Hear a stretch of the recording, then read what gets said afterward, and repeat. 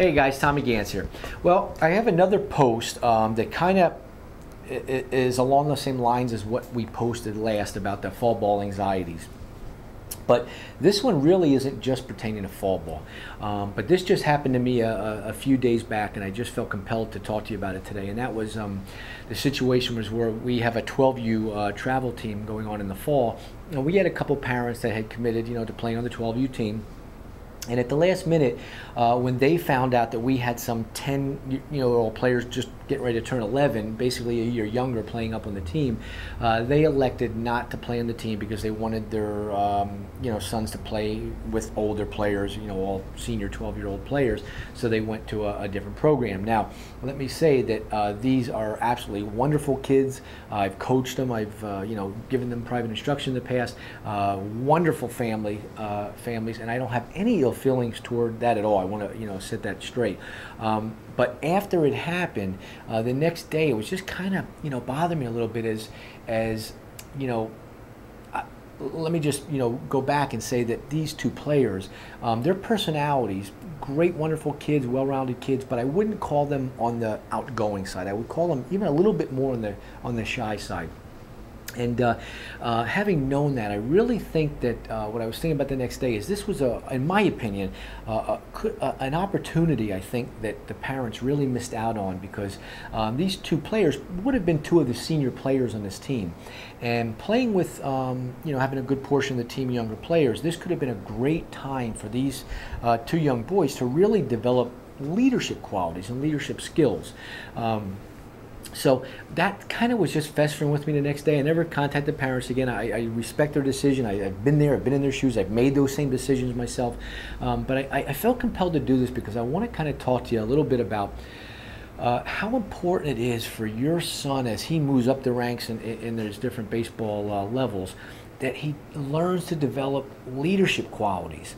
And for the most part, if we constantly kind of push them to the higher levels and push them to play at higher levels because we feel that their skill sets are ready for that and they're capable of competing at those higher levels, a lot of times their personalities don't quite go along with their skill sets. You guys know, I have three boys that are very different personalities, and some our personalities are really just outgoing. You can throw them in a bunch of kids that are 2 years old, and they'll float to the top. They'll be one of the more outspoken ones, and if that's the case, then that's great. They can socially fit in with with older kids, and again, socially, fitting in socially doesn't really mean that you're going to be a leader either. So what I just kind of wanted to challenge you today is really don't forget about the opportunities that you might come across to really put your son or your daughter in a position where they can really learn and develop leadership skills and qualities. For the most part, I believe that's going to come with playing with kids a little bit younger sometimes, because it's just going to be inherently natural that they take on a leadership role when they're playing with younger players. It's going to give them just an instant feeling of self-confidence playing with younger players.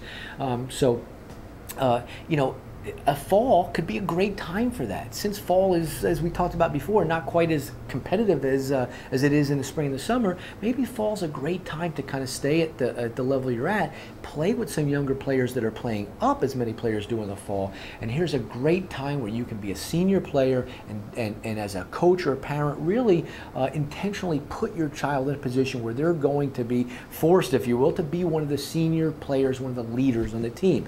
These leadership qualities and skills will really help them tremendously when they get on into the high school and especially the collegiate ranks. So, and again, this isn't just a fall thing. A lot of you, parents or coaches out there are put in a position, or put yourself in that position where you, allow your child in the spring or the summer to play up. They could be 9 and 10, playing up in the 11 or 12-year-old division, or there's so many different scenarios out there, but they play up in the spring and the summer, to challenge them athletically, but sometimes, they really don't grow as a leader because they kind of fall in that middle of the pack, if you will, in the way of personality, and sometimes they can actually fall between the cracks. So yes, they might be able to compete from a skill set standpoint, but if they're not growing emotionally, and especially building those leadership qualities that you would like, well then, maybe that might not be the best thing for them at that time, especially if it's in an earlier age.